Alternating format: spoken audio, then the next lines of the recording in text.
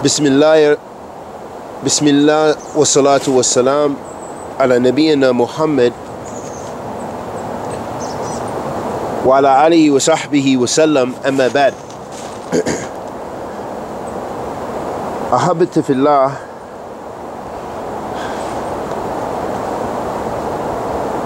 the ulama of Ahl Sunnah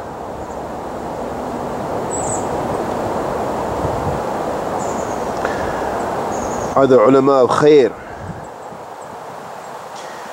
and they help us discern the sabil al-mu'mineen. They help us discern the correct path, the way of the believers. And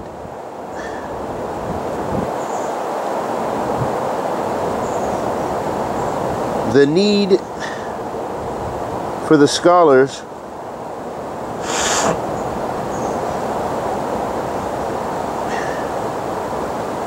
is tremendous, as we need them to help us discern haqq and discern batil, to discern truth and to discern falsehood. Because there are many ways to go astray. There are many du'at ila jahannam, people who call to the hellfire. And there are many forms of bid'ah. And we're in need for those to help us discern what is truly from our deen.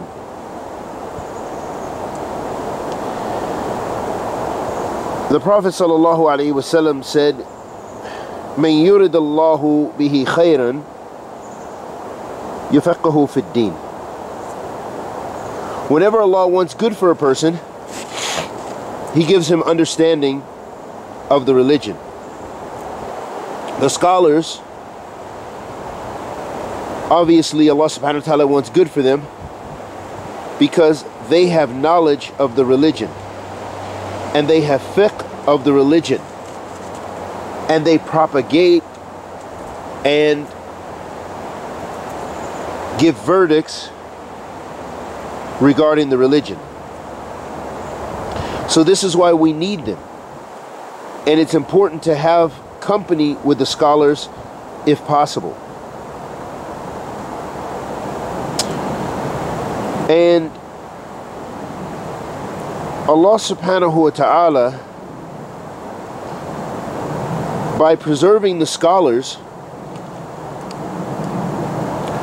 preserves the religion.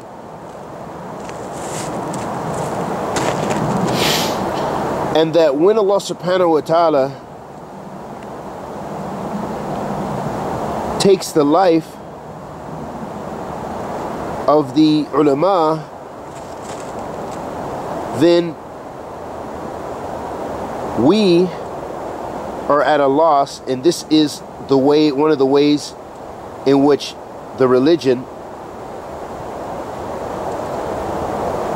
is taken. The Prophet ﷺ said,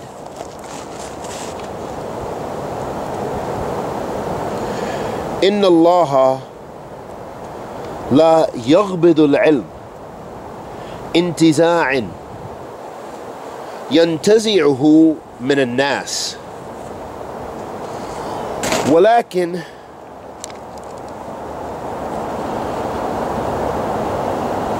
yaghbidu al-ilm biqabd al-ulama."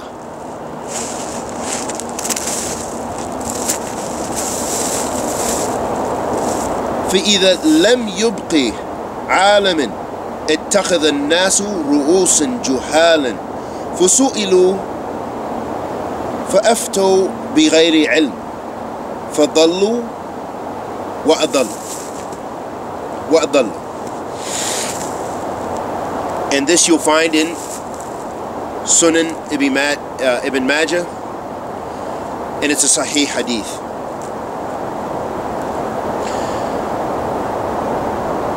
The Prophet ﷺ said,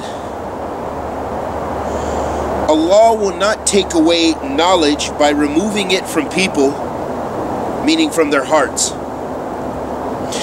Rather, He will take away knowledge by taking away the scholars.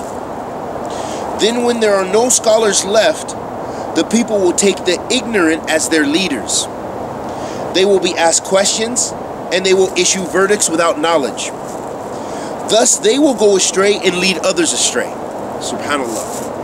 Ahabati fillah, we witness this now, probably more than any other time, and this is because although knowledge is being spread and disseminated, and the scholars, there are still many scholars left, but of course they are dying out, especially the major scholars.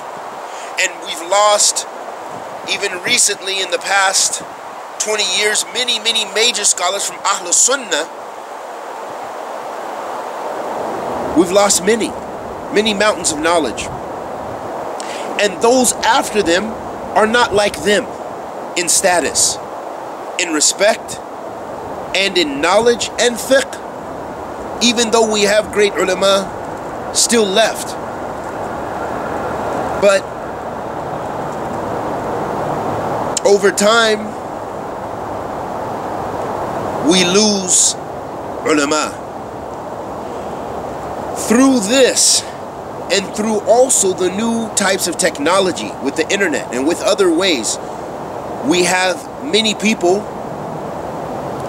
who become famous, but they have no ilm, they have nothing really to offer.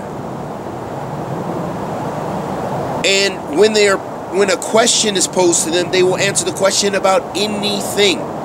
This is a first sign that you should be scared. If they never humble themselves and say, I will refer you to someone who has more knowledge, or I will ask the ulama, or I'll ask so-and-so, then know that this is a perhaps dangerous sign. And I will give you some examples we have seen by sitting with the ulama. We've seen countless beautiful examples. The best example I can think of personally is Imam Sheikh Abdul Muhsin Al-Abbad in the Haram in Medina, because he's a great alim, he's a muhaddith.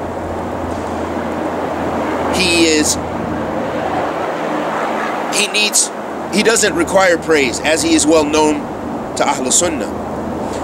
And I've heard this great Imam being asked in the study of Sunan Tirmidhi an issue, what seemed to me was a basic issue, and I thought I knew the answer. Perhaps the answer was correct. But to hear that Imam, from his humbleness, which I'm sure he knew and had a view about it, to just sit looking down and say Allahu A'lam in front of perhaps 1,000 students in the Prophet ﷺ's masjid. That's tarbiyah. That is Islamic education and manners, which we can benefit. And you only benefit from these kind of lessons from the ulama, from the scholars, and sitting in their presence. To see a great imam like that, to say Allah knows best, he could have easily answered it. I'm sure that he had the correct verdict, because it was not what seemed to be a complex question. Even I thought I was correct. I was like, oh yeah, we know that. We studied this. Khalas, that's the most correct answer. He said Allahu A'lam, from humility. And this is what it requires. So, therefore, be cautious who you take your knowledge from. As Imam Ibn Sirin mentioned,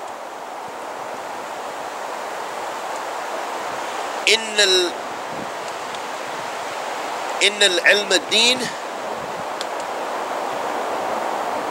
فلينظر عما تأخذ دينكم وكما قال.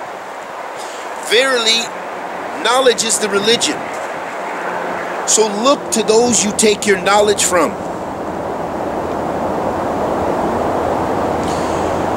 that's a profound statement of the Salaf as-Salih, showing us the importance of knowledge, the importance of who we take our knowledge from,